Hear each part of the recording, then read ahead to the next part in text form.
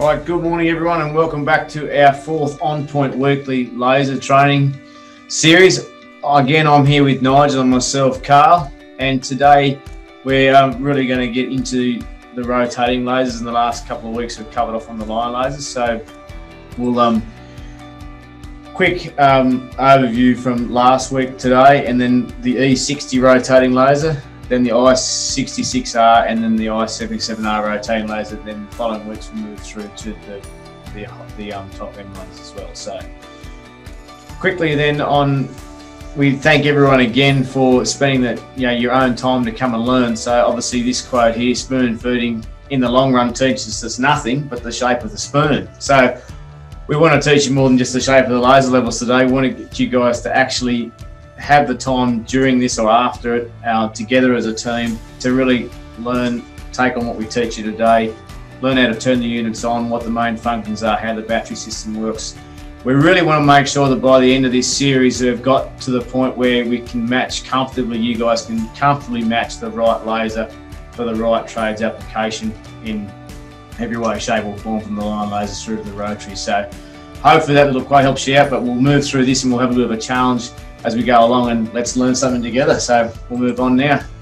Righto, so last week and the week before we've been going over the line lasers. If you haven't been on, you should all now have an email sent through with the slides and the webinar, so you can go back and refresh on that. Line laser are predominantly an internal use laser. Most models are available in a red beam or a green beam version. Just remembering again that the green beam, human eye picks up green 4 to 5 times better than red. So in lighter conditions, internally, a green you'll see a lot better than a red beam. So for bigger jobs, larger applications, a green is preferably the better choice.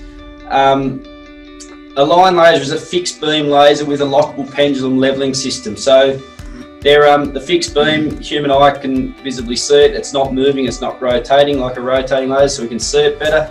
And you can use them for small outdoor applications with the optional detector. Now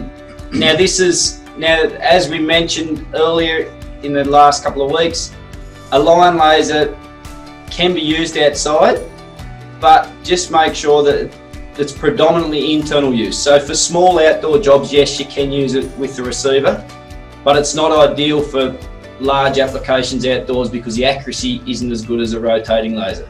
So we'll jump into the rotating lasers. We're going to start with the E60 kit. Now the E60 is the entry-level rotary laser. It's basically it's more for your DIY, your handyman, a guy that's not going to use a laser every day. So it's more smaller applications externally. It's a self-leveling laser, horizontal only. It's got a 300 meter diameter range. Very, very easy to use, just a one button function. So you just got your power on, and then your high alert button. So the high alert button, which all our lasers come with, so once the laser's got itself level and spinning, if you activate the high alert button, what actually happens is that if that laser gets a bump or a knock, so we'll just activate this now, trust you can see a little bit. So the light flashes, you bump that laser now, the laser won't turn back on now until you've either turned the laser off and on again on the power button or deactivated the high alert button. So it's basically a safety feature. So say if you're on site, someone's walking past, knocks the tripod and your laser is moved, it might only move a very small amount on the tripod, but over a long distance, so say 300 meter diameter, it could move quite significantly. So it's something that we always do recommend that you use that high alert button. It is important, and we have got it. It is on all rotating laser models in the Imex range. So another really handy thing about the E60 is it comes in a complete kit. As you can see down the bottom of the screen there, that's a complete kit with a tripod, staff, laser receiver, so you got your dual face receiver, just an up and down basic receiver, and you got a 3-meter staff and a smaller tripod, but it all fits into a hard plastic carry case. So it's ideal for when you finish using it, you can pack it up and you can put it away, and it's all there in one place. So that's why it's really good for your DIY handyman, bricklayers, farmers, and those sort of trades. 3mm accuracy over 30 metres, a 3-year warranty, and a calibration certificate. So if you've got any questions on that one, chuck it in the Q&A and we'll answer them when we get there. All right, so now we're going to move more onto the trade targeted products. So with the I66R and the 77R. So these units will point out a couple of features they all share, and that is that they're all fully self-leveling again. They run, rather than run on the AA battery system of the E60, they all run on the 9 amp hour lithium rechargeable battery system. So on a 3.5-hour charge, you'll get to 4 hours, you'll get a 40-hour run time out of your red beams. Now the battery's in the clutch handle, so you can put it in there, and the unit then can be charged the battery can be charged out of the unit, so on a USB-C charge.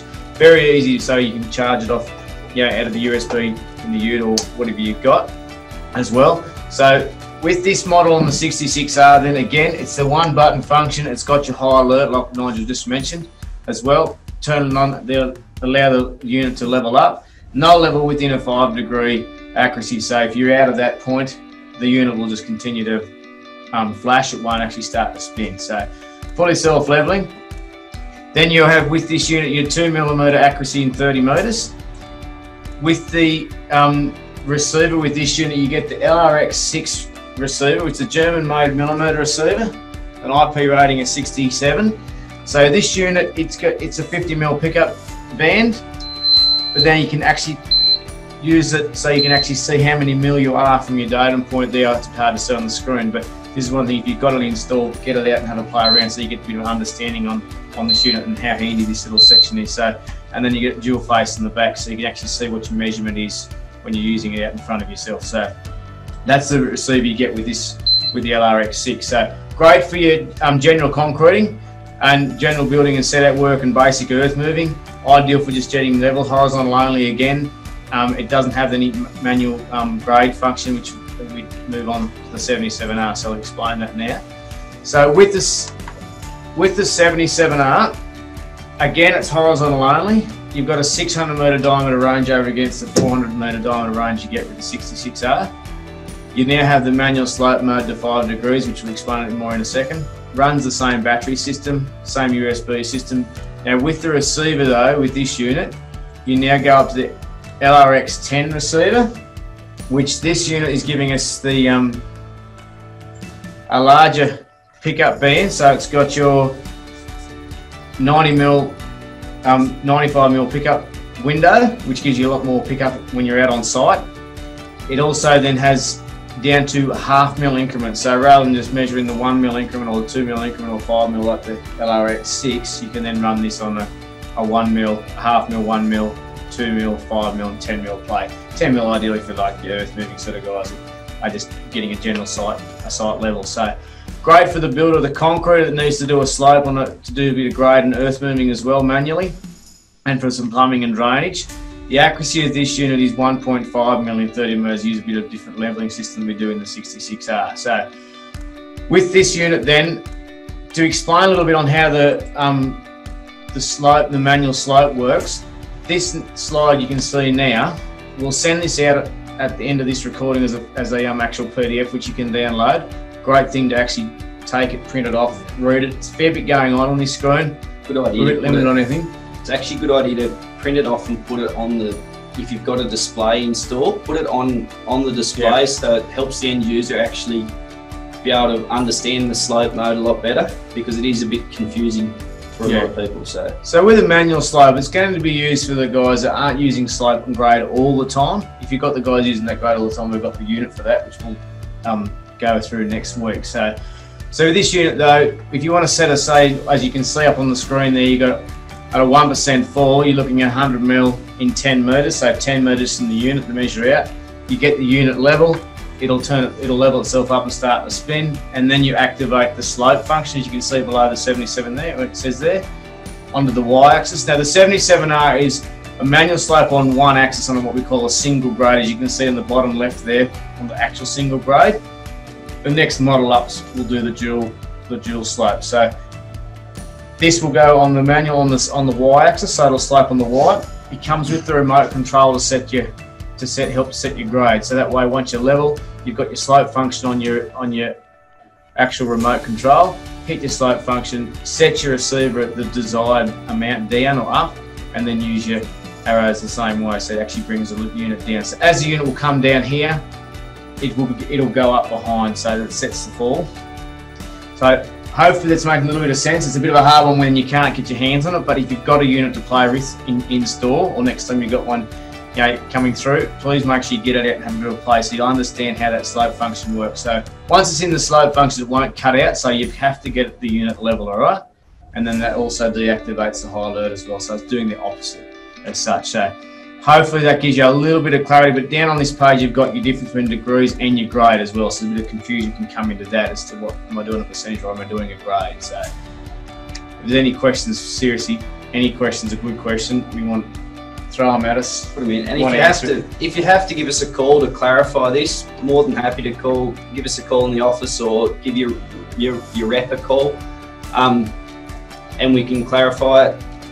And if you've got any other questions or you want any further information on this, let us know too. Send us an email and we can see what we can get through to you. The other thing just to mention too is we're also doing up a little video on each of the rotary lasers that'll be on our website, which will go through how this slope function actually works in each model. So with what we just discussed on the 66R as its basic part, up to the 77R, how to set the slope as well. So they'll also, at the end of this series, they'll also then accompanied on our website, so have a resources page you can go back to, so any new staff coming through, any refresh, you've got that on hand as well. So just keep that in mind that we've got that happening in the background as well. So right, Q&A, we've got some questions coming through. Some really good questions. There's one there, will the E60 take rechargeable batteries? Now, the E60 is 4 AA's in the back, and so alkaline batteries, but in saying that, they can be used with rechargeable, the AA rechargeable batteries you can get. You can't charge them in the unit, obviously. You'll have to charge them in the little holders that come with them. But yes, you can use those style of rechargeable batteries in the E60 if needs be, but it's not something standard. The reason behind the AA's in the E60 is the E60 is designed for the guy that isn't using it all the time. So it may sit in the shed for 3 months. So if you put a nickel metal hydride rechargeable battery pack in that, and you sit in the shed for 6 months, it will discharge itself by sitting around. So then what happens is you'll come back in and to use your laser again, and the batteries they're going to be flat. So it's going to be really inconvenient. So that's why we put the AA's in, and we do recommend you take the AA's out before you put it into storage so it doesn't leak. Yeah. Another question is coming. The 66 and 77, are they water resistant? So we have an IP66 rating on these units. So with the IP66, yes, can take a little bit of a splash, but there's the most imperative thing is that they don't get packed away in their box if the case inside is wet or the actual laser is wet, as water will find itself into some unusual spots, which can be a little bit costly. So yeah, ideally, please make sure that the units are dried and they're looked after. End of the day, we always say it is an instrument, it's not a hammer or a handsaw, so just keep that in mind. One question's come in, can we call if you have trouble explaining something to a customer? We're only a phone call away. It's a great question. So each one of us, you can get us on the mobile, you can get us in the office or the reps online. More than happy to talk to the customers, and you guys will learn a lot out of that as well. So we'll help ask those right questions, which you get in the little green book as well. How to ask, that's the right questions to get to the right application. So we'll do that in practice, and it'll help you guys really understand that as well. So yeah, by all means, only a phone call away, please do so. That's a good one. another good question about how many batteries come in the 66 and 77 rotary lasers. So great question, because at the moment we're in a transition period. It originally was one battery with the I series. We're just going over now to having the option of having 2 batteries in it as standard. So you'll have 2 batteries, 2 lithium rechargeable batteries with each laser. So this will come into play in the next month or 2. They'll start coming through the stores. So great question. Now, just to mention on that, but the unit will then, you'll charge the battery. The only way to charge is charging the battery directly, and that way then it also has helped us with people in dusty and a lot of wet conditions. It's one less way that any water or dust can get into the unit, so that helps us with the other question we had. So one question there, can you show us the receivers closer to the screen and the differences? So I'll just turn them both on here. So you difference between the LRX6 and 10. So what you'll see is you've got on the 10, this section here is the pickup band. So the difference in the length of the pickup bands, you've got a 95mm and a 60mm band. And then on the reverse is the same though. Is that tells you what measurement you've got up and down on those on the LCD screen on the back. So hopefully that just explains a bit more. So you've got your sound and where you change it as well. So if you've got one in store, go and have a play. Yeah, definitely. Yeah. All right. Any more? We answered all the questions. If you've got any more questions, send us an email, info@imexlasers.com.au, or give us a call. We're happy to help you out. You guys are confident that yes, you can go out there and yes, you want to have the discussion with the customer about the lasers, and just feel confident that we've got your back. We're here to support you along the way. As that question came in, yes, please give us a call. And again, thank you for taking the time out of your day today to join us today live.